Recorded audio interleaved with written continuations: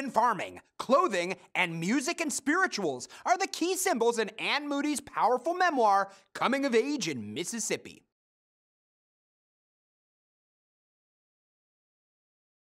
Food symbolizes self-sufficiency, self-determination, and social status. And the Moody family members feel more confident when they supply their own food.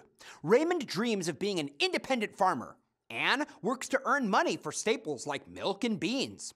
Food ultimately demonstrates the difference in economic status between the Moodys and their white employers. Farming represents a southern rural agrarian way of life and identity.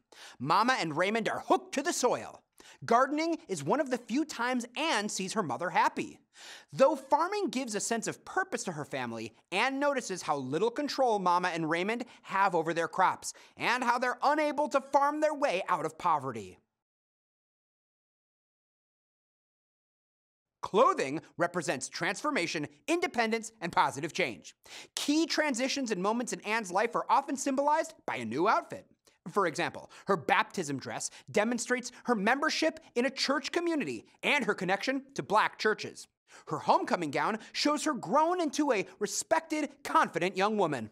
The new clothes she buys after a summer in New Orleans show her increased desire for an independent adult life. And her graduation cap and gown demonstrate her hard-won accomplishments.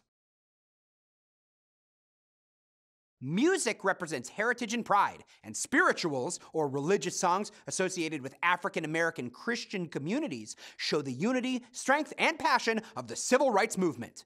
Activists sing in jail, while marching, and on the bus to Washington. The songs We Shall Overcome and Oh Freedom become particularly important to Anne. She hears the strengths and the limitations of the movement expressed in the lyrics. The lyrics to Old Folks at Home and Dixie inspire Centerville's nostalgia for an older version of the South, complete with racism and subordination of Black Southerners. These songs show Anne the challenges the movement will face in Mississippi.